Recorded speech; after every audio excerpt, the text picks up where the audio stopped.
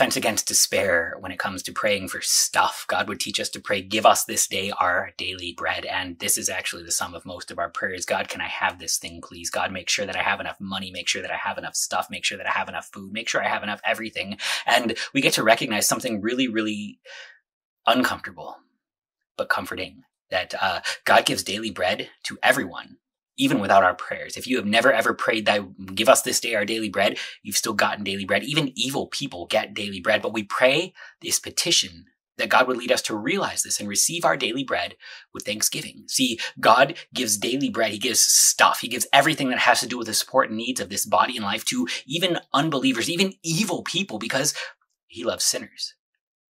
It's a great joy to know that God loves sinners, even when you struggle to love them. That God loves you, even when you struggle to deserve it. Here, you have something to hang on to when you pray, because it's no longer simply marked by how much stuff do I have. That must be how much God loves me.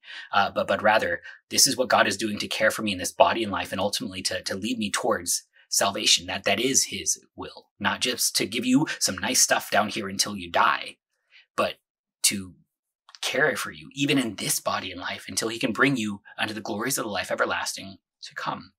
When we pray for stuff, it's easy to just focus on the stuff. But when you recognize that the bread is just daily bread, it's just the thing to get you through the day, then tomorrow actually becomes the thing that is something you can look forward to. Because now it's not all on this one moment, all on this one thing, but a God who took care of you before will take care of you today and will bring you forward into the joys of not just tomorrow, but the endless day, where the every tear is wiped from our eye, where we will eat and drink everything that we would need to find joy and comfort and fulfillment, where even now we can eat and drink his body and blood to be tied to that victory, even today.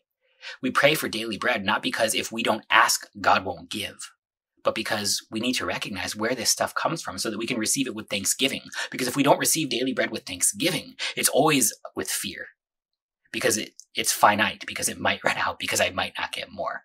But if it's just something else that God gives us, well, God didn't change between yesterday and today, so why am I worried about getting stuff tomorrow? Give us this day our daily bread, and help me receive it with thanksgiving.